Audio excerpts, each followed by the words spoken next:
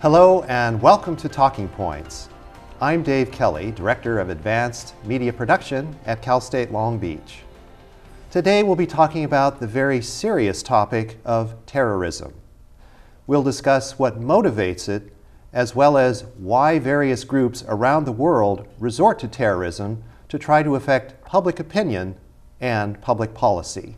My guest today is Dr. Charles Mahoney. Dr. Mahoney is an assistant professor of political science.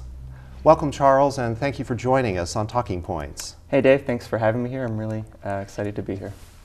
As we talk about terrorism, the images of 9/11 are etched into our memories forever. 9/11 is a day that will live in infamy, just as FDR described the Pearl Harbor attack in 1941.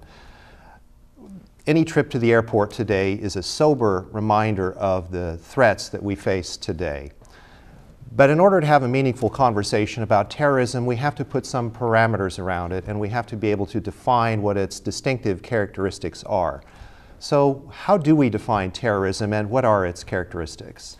Right. Well, terrorism is often used interchangeably in the media alongside words such as insurgency, guerrilla warfare, militants.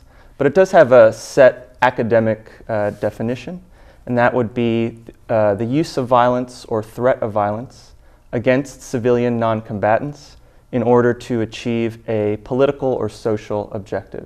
So terrorism can be distinguished from guerrilla warfare, which primarily targets combatants, conventional warfare, which is the militaries of two countries targeting each other, and then crime, which is violence intended to gain profit for an individual or organization. So it actually has a very set, limited definition, even though it's often used interchangeably with a lot of other words involving political violence in the media.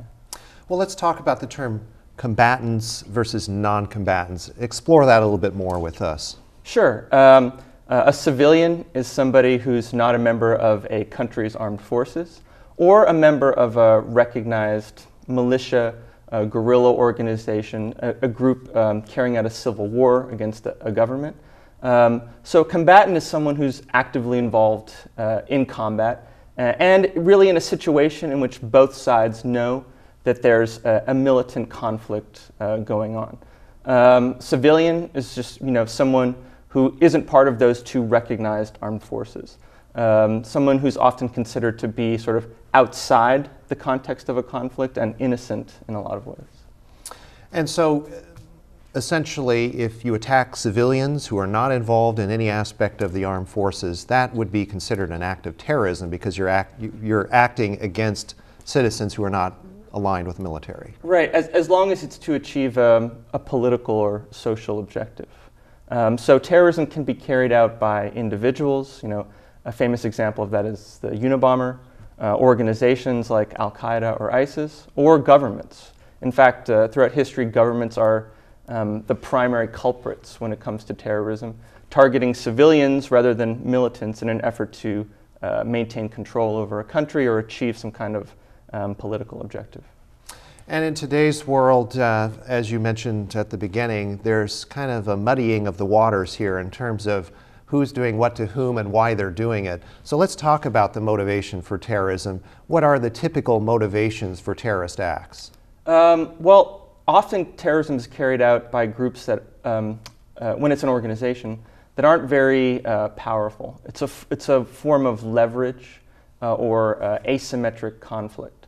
So terrorism is used often by small, weaker groups to try and get attention that they otherwise normally wouldn't be able to get, and also to recruit, to gain media attention outside the country, to influence foreign governments. There can be many audiences of terrorist attacks, and terrorism can be carried out for a variety of different reasons. It can be intended to intimidate populations,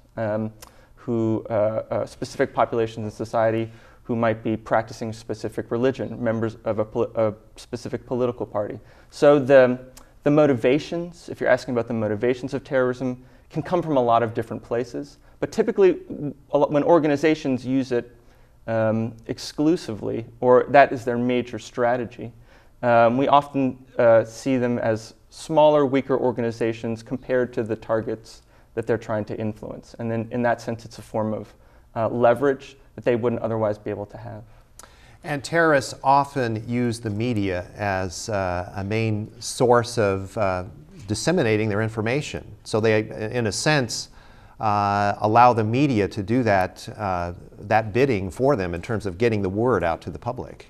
Right. There's a famous phrase used about a lot of terrorism that occurred in the 1960s and 1970s, which stated that terrorists want a lot of people watching, but not a lot of people dead. Now, that's not necessarily true today. A lot of terrorism that occurs today is more coercive and destructive in nature. But the first part of that is still definitely true. Terrorists want a lot of people watching, paying attention to what they're doing. And when we think about what a terrorist group is trying to achieve by carrying out an act of terrorism, it's not influencing the actual victims of a terrorist attack. For the terrorist group, the victims are inconsequential, right? It's the larger audiences that they're trying to influence, achieve, make aware of their grievances, of their objectives, of their ideology. So the media and coverage of a terrorist group by the media is essential in a lot of ways for the group to not necessarily be successful, but to increase recruitment, increase reception of material resources, funding, money, and in general to become part of the public discourse. And if we look at recent examples of journalists being kidnapped and then ultimately beheaded, and then that video being released to the media, what are the kinds of messages that the terrorists are trying to send out, and what are their objectives in that? Okay, well, specifically kidnapping members of the media, it could potentially be about negative coverage about the group, but my guess is that they feel that if they capture a reporter or a photographer who works for a large media agency, they're going to get more attention, more coverage. What they were trying to achieve by the execution of the journalists is a little bit more complicated to discern, right? That we would have to delve into the sort of strategic thinking of the organizations. Some people say that ISIS's beheading of journalists was to try and provoke the United States into getting involved in the conflict in Iraq again. My personal belief is actually the opposite. The beheadings occurred after the United States had begun bombing campaigns against ISIS, and that ISIS wanted to deter the United States from becoming more involved in the conflict and perhaps reduce sort of the drumbeat for war that might have been occurring in a lot of media outlets. If we talk about large-scale terrorist attacks, there was a particular attack in 1983 in Beirut when we had a Marine installation there as peacekeeper forces. And as part of that civil war, things became very dicey, as they say, and ultimately the Beirut Marine base was attacked with a truck bomber, suicide bomber, who ended up killing 241 of our servicemen. Very complicated situation. Ultimately, we determined in a U.S. court, a judge determined that Iran was actually responsible for this, for sponsoring, aiding, and abetting a group known as Islamic Jihad, which was a precursor to Hezbollah. What do we make of that situation, and how did we respond to that? Right. Well, whether or not that was a terrorist attack is debatable. Certainly, as you said, the United States government and a U.S. court considered it a terrorist attack. And certainly Iran has been sort of found guilty of supporting that precursor to Hezbollah. Now, the targets weren't civilians. They were combatants who were involved in a peacekeeping operation, and some people argue that they had been actually involved in active conflict against one side in the Lebanese civil war. So it's a gray area in terms of whether it was terrorism or not. But what's interesting to me is if you compare the response at the time to our response today to terrorism, it really shows how much terrorism has sort of become the primary national security threat in the minds of Americans. you'll recall that Ronald Reagan, after the attack, withdrew the United States from the civil conflict in Lebanon after this massive attack against the Marine barracks. If something like this had happened today, we probably would see an escalation of the United States, getting more involved in the civil conflict, because terrorism is viewed as much more threatening, in a way more heinous than it used to be viewed, and also the underlying ideology of the group that carried out the attack, which was an Islamic fundamentalist organization, is also viewed as a major security threat to the United States. So whether or not that was a terrorist attack, terrorism is a word that we label something with. We can certainly say it was a heinous attack against U.S. service people.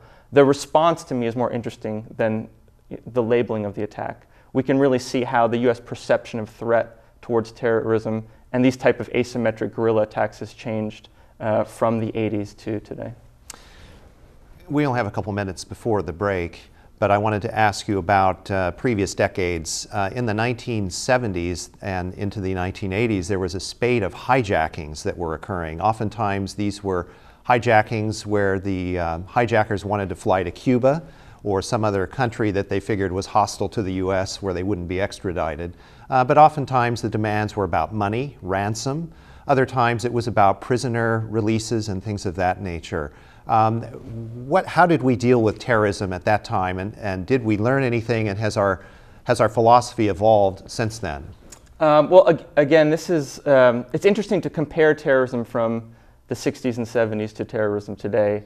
And what we label that terrorism in the academic world as is demonstrative terrorism. And again, it was mostly about getting the group's grievance out, its ideology, maybe its long-term objectives.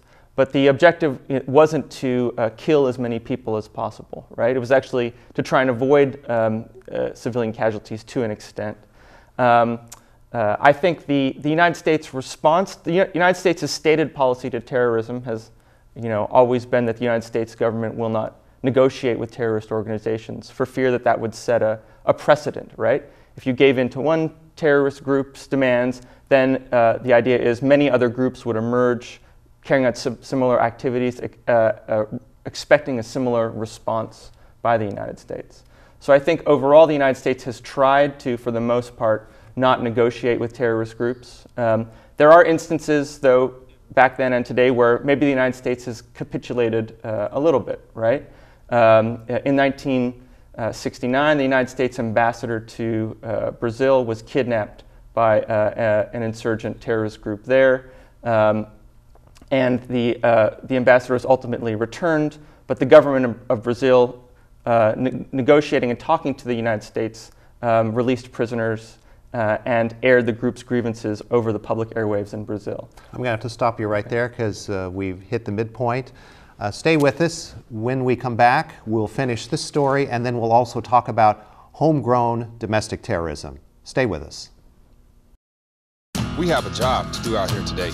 To be a winning team, you have to work like a winning team. My team depends on me. And my team is 50,000 strong. Looks like a lot of work's going into this. This is what it feels like to be part of a team. A winning team. The action team. Are you in? Action team! Action. Get in on the action at actionteam.org. Are you in? Welcome back to Talking Points. I'm Dave Kelly. My guest today is Dr. Charles Mahoney, and we're talking about the definition of terrorism today. And Charles, before we went to the break, you were talking about an incident in 1969 where an ambassador to Brazil was kidnapped, and we did negotiate ultimately in that case, even though our stated policy is that we don't negotiate. We see examples of this even today where one of our servicemen, Bo Bergdahl, was captured, held for several years, and there was a swap, a prisoner swap, where we released 5 Taliban members to receive him in return. Mm-hmm. So it does happen on occasion where we do some negotiating. Right, I think that a negotiation can happen through back channels over specific limited issues where both sides want to achieve very small objectives. It typically doesn't happen as the result of a major attack or over a major policy issue. That is, large-scale policy changes typically do not occur as the result of terrorism. So on these limited prisoner swaps, we might see it, but not on a big policy issue. Going back to Beirut, because that seemed to be the center of all of the activity in the 1980s, there was a TWA airliner, an American TWA airliner, that was hijacked by a terrorist group that held the hostages and had a number of demands. What happened in that case that you recall? In Beirut in the 80s, you had Hezbollah kidnapping many Americans, journalists, diplomats, and again, this was an effort to gain attention for the organization and to sort of draw international spectacle and acclaim to the conflict in Lebanon, and by this time, the larger conflict in the Middle East between Israel, Palestine, and those issues. So I think again it was an effort to draw the world's attention to this tension and conflict in the Middle East. And we know from the Iran-Contra scandal that we do covert negotiations, back channel. That was what Oliver North was involved in trying to trade arms for hostages with Iran. Right. Well, the United States has often gone into cahoots with less than idyllic partners, right? Insurgent groups, guerrilla groups during the Cold War who were fighting communism, right? We saw that with the Contras in Nicaragua and the Mujahideen in Afghanistan who were fighting against the Soviet Union, right? Who we were partners with while the Cold War was going on, but who after the Cold War ended have turned out to be the origins for many of the Islamic fundamentalist terrorist groups we're fighting against today. And neither the Contras nor the Mujahideen were necessarily noble warriors, to say the least, especially the Contras in Nicaragua, who carried out a lot of terrorism against the civilian population there. So the United States often gets involved with organizations, guerrilla groups, even terrorist organizations, when it suits its interests. I wanted to talk about the concept of terrorist versus freedom fighter, and is this an example of taking moral equivalence to an extreme when someone says, well, one man's terrorist is another man's freedom fighter? It's used, the term, terrorism is used to denigrate our enemies, and freedom fighters used to support groups that we think are fighting for a good cause. But terrorism, and this is what we started with, has a set definition. And if an individual, an organization, or a country is carrying out attacks against civilian non-combatants to try and achieve their objective, that's terrorism. And their goal, whether it's a noble goal or sort of an evil goal, doesn't really matter. And I don't necessarily think you can't justify terrorism. The ends don't justify the means, right? Anytime you're targeting civilian non-combatants, there is a moral or serious moral ethical problem to that, even if the goal, we consider it a good one. And we've seen examples of homegrown terrorists here in the United States. The classic example, I guess, would be the Oklahoma City Federal building bombing, which happened in 1995, where Timothy McVeigh was sort of a lone wolf, I guess, but he had, in his mind, he was affiliated with a so-called militia movement at that time. And his bombing of the Oklahoma City building was to try to spark a new American revolution. But of course, people were so horrified by what happened there and the loss of life, and there were children in that building because there was a daycare center, that there was no chance that the American people were going to join forces with Timothy McVeigh or anyone like that. What about the domestic side of terrorism and the lone wolves that are out there? Right. Well, we have the Oklahoma City bombing by Timothy McVeigh, and we have the Unabomber.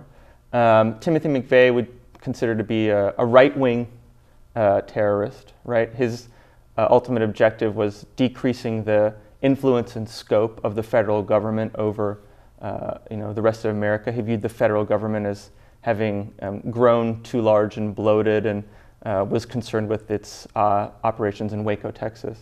And there's also history of left-wing terrorism in the United States. In the 60s, we had the organization, the Weather Underground, who didn't kill civilians, but still carried out limited military-style attacks or bombings on property, right? So domestically, terrorism can come from the right or the left, and we also have Islamic fundamentalist terrorism today. Lone wolf terrorists are probably rarer than other types of terrorists because it's terrorism to carry out an attack takes resources, planning, knowledge. So it's rarer, but the dangerous thing about lone wolves, and we could even consider the Boston bombing, perhaps there's two of them, but similar to a lone wolf attack, is that it's hard to root them out because they're operating by themselves or maybe with one other person.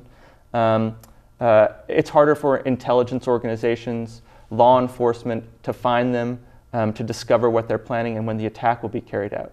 So lone wolves probably are less dangerous in organizations, but it's more difficult to stop those types of attacks because they're operating alone. And you mentioned the Unabomber as well, and the Unabomber, of course, had his manifesto, which was only discernible to him. But when someone has a manifesto like that and they're carrying out their opinion of what needs to be done, how can they be stopped?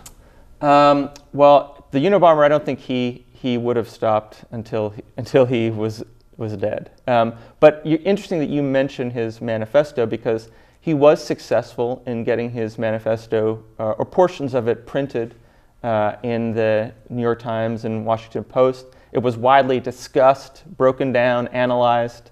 It's still written about today, and it was largely unintelligible. But we do, you can glean from it his major social grievance, and that's what made his attacks terrorism. Was that he was upset about the role modernity and technology were playing on society. He felt that it was sort of making us a wimpy society in a lot of ways. And that was his grievance, and he was successful in getting that grievance aired. And so I think for him, that was he obtained sort of a limited success in that what he found wrong with society was discussed and presented to the world. Ultimately, all of these things have led to an environment where we have more surveillance, we have more checking on emails, and some people call it snooping on emails by the National Security Administration, and we've had the Edward Snowden revelations. Where are we headed with all of this? Well, it's interesting to think about the response to terrorism. Counterterrorism in the United States has become a huge industry, right, involving not only the government, but also a lot of private contractors. And we're spending billions upon billions of dollars, the CIA, the NSA, the Defense Department, the FBI, the Department of Homeland Security, to prevent what could be considered limited-scale terrorist attacks. These are attacks that are awful and horrible and evil, but they're not attacks that could threaten our way of life in the United States to a large degree. Even so-called ideas like dirty bombs and suitcase nukes, which are not necessarily possible today, and terrorist groups certainly don't have these capabilities now, wouldn't change sort of the fundamental ways of life we have in the United States. So counterterrorism, a lot of money being spent on it, and the negative side of it is that we're giving up a lot of the freedoms and liberties that the country was founded on, which is exactly what we say the terrorists are trying to do to us. So in a way to achieve our goal of not having more terrorist attacks domestically, we're giving up the very freedoms we're supposed to be protecting. Interestingly enough, that even with all of the technology that we have to try to identify terrorists from phone calls, emails, etc., that a lot of times it really comes down to an informant who knows of an individual who's planning an attack or has some knowledge of what's going to happen. In the case of the Unabomber, I believe it was his own brother who ultimately turned him in. And I had an opportunity to speak with the director of the FBI operations in Los Angeles in the federal building in Westwood, and he told me, this was about 7 years ago, that the reason why we haven't had more spectacular terrorist events here in California and around the country is because the people that have moved here from parts of the world that are rife with terrorism don't want that here. And if they see members of the community that are moving in that direction, they're going to tell the authorities, because people move here to have a better life. They want a better education, they want their children to have an opportunity to live in a safe neighborhood and a safe city and to have a normal life. What are your thoughts on that? I think that's right. The public is much more aware about the threat of terrorism today than in the past. We hear about it every day in the media, in the newspapers, and we're told or instructed or educated about how to respond to suspicious activity and what might constitute suspicious activity. And you're probably right that that's the best way to prevent terrorist attacks, right? Terrorists will probably be discovered not by the NSA or the CIA or the FBI initially, but by somebody who knows them. And if that person reports them to law enforcement, that's probably how they're going to be caught. So I think that's an excellent point, and a lot of counterterrorism can be done, at a local community, even family friend level, right? Rather than maybe at the institutional or organizational level. We only have a minute left. Real quickly, 30 seconds are left. Future efforts by the evolving security administration here in the United States, what will they entail? Well, I think what we should be worried about with respect to a terrorist attack is the potential unknown, right? Pearl Harbor was an unknown that we didn't expect. 9/11 was an unknown that we didn't expect. And I think that a lot of counterterrorism work today is sort of brainstorming, thinking like a terrorist, trying to imagine not the attack that we expect, but the attack that we don't expect, which may be a cyber attack or something, something else that we haven't seen coming. And I think that's a lot of what is being done by counterterrorism experts today. It's not necessarily trying to prevent the shoe bomber on a plane, but the large-scale, potentially damaging attack that's coming, sort of through the back door, not the front door. Charles, we've run out of time, but thank you for joining us and sharing your knowledge with us. Well, thanks for having me here on Talking Points. It was a great experience. And thank you for joining us for this edition of Talking Points. Join us again soon for another episode. Until then, I'm Dave Kelly. Have a nice day.